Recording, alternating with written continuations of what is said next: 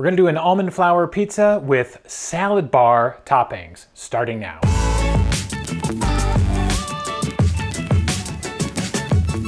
Hey guys, how are you? Welcome to AD Keto. My name is Aaron. This is the channel where we talk about all things ketogenic diet.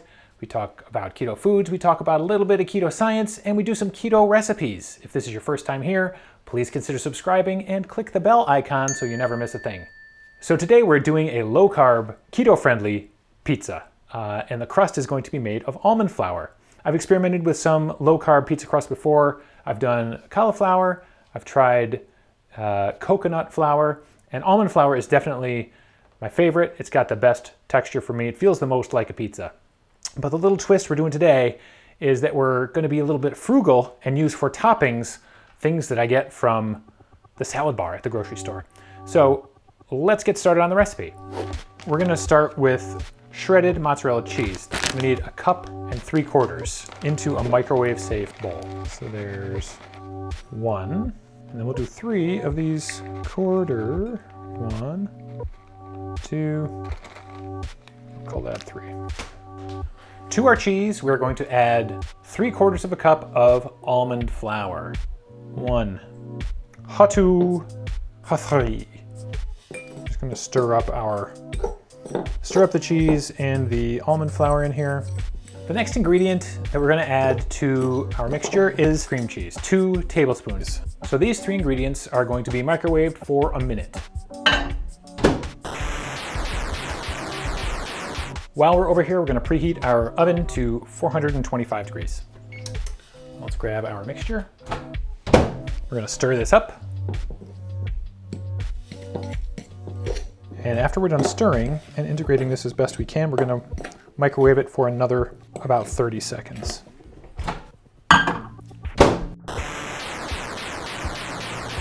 It's now been in here for a grand total of 90 seconds. And to this, we're going to add an egg. We're going to add a pinch of salt, literal pinch. And we're gonna add some herbs and spices of our choosing. First is this Italian seasoning, and then some rosemary, which I'm told is an herb, not a spice. Get it all worked together there. Okay, and that's starting, as you can see, it's starting to look a little bit like pizza dough. And now for the most important part, which I probably should have mentioned right at the top, you need parchment paper for this recipe. We're gonna basically sandwich our dough between 2 pieces of parchment paper and flatten it out on a pizza tray. Put it right on top and just kind of flatten it down. The parchment paper is key because it does not stick. And I have tried doing this without parchment paper, and I really had a bad time with it. So parchment paper is key. What do you think? Is it looking good? Yep. So while our oven continues to preheat, we are going to just tap some holes in this guy. It'll help it cook a bit more evenly. So you can score this however you want. Our oven is preheated to 425. We're going to put this guy in for about 12 to 15 minutes. In you go, parchment paper and all on the bottom. Oh, what is it? That timer sounds sick. Oh, let's check it out. Oh, it's looking pretty good. So a trick with these is that if you flip this over, it'll help dry it out a little bit more. We don't want it to be moist because we're going to be putting all our toppings on. So there is it does smell good. That's our cooked crust. So for toppings, normally you'd go to the store and you'd buy some sauce, which I did. You'd buy some cheese, which I did.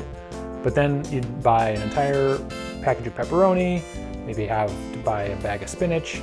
But I thought to be frugal, I'd go to the salad bar and buy all those things at once. And so that's what we did this morning. So let's go back in time to that moment when we bought our toppings. So let's go get some salad bar toppings. All right, so we're gonna grab some stuff that would be awesome on top of our pizza. Spinach, not too much. broccoli. That's plenty. I'll get some of these bell peppers, why not? And some of this chicken. Bacon, baby. This is gonna be the superstar of our pizza, that bacon. We have some pepperoni.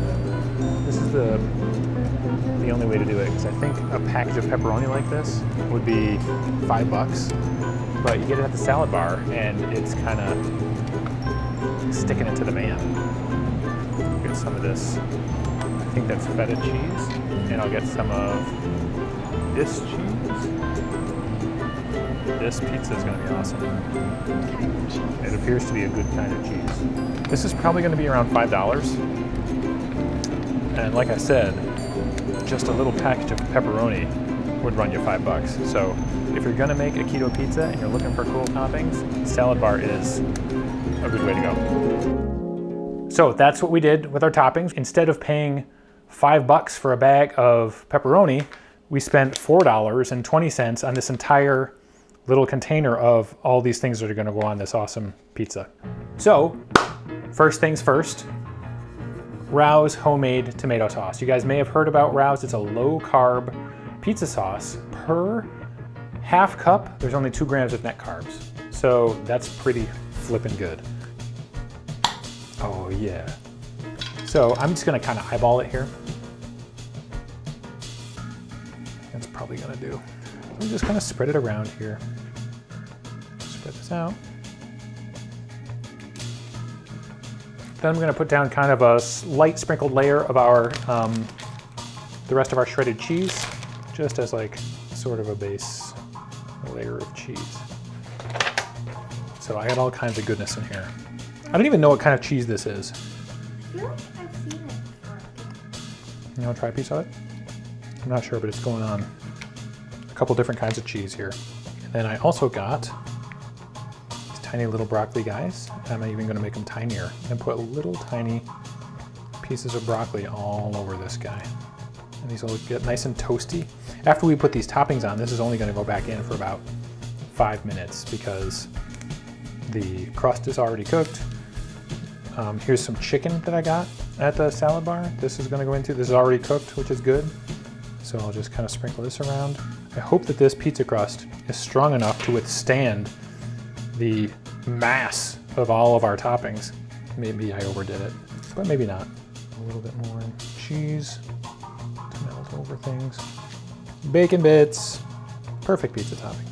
I believe this is either gorgonzola, crumbly blue cheese perhaps. Yeah, you're actually right. I think it is feta. You can tell who's the brains of this operation. It's the 11-year-old. Yep, I'm gonna put spinach on, and then I'm gonna top with a little bit more cheese, just to kind of cover everything.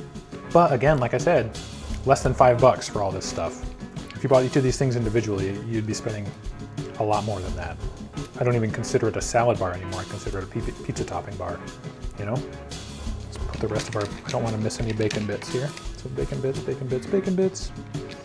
Maybe overdoing it just a touch, but you know, I don't really care. All right, so we're gonna put this back in. Our oven is still set to 425, so we're gonna put this back in for about 5 minutes, just long enough for the cheese to melt and for all these toppings to get warmed up.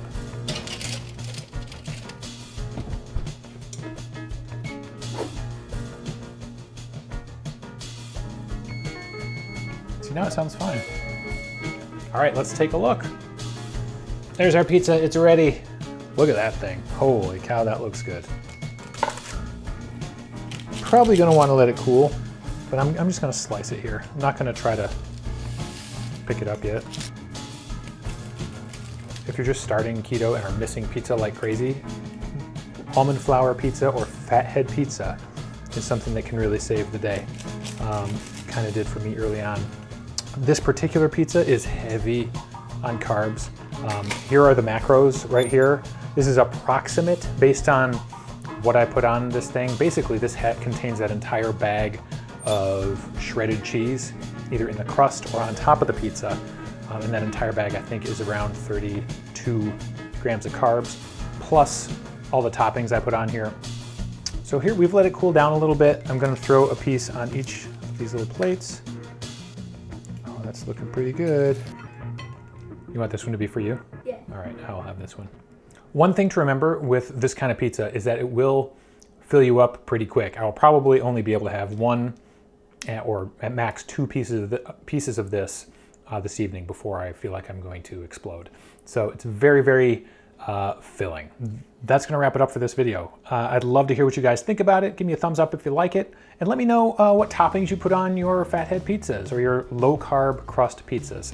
I hope you have a fantastic day, and I will see you next time. And we're gonna add some herbs and mixture,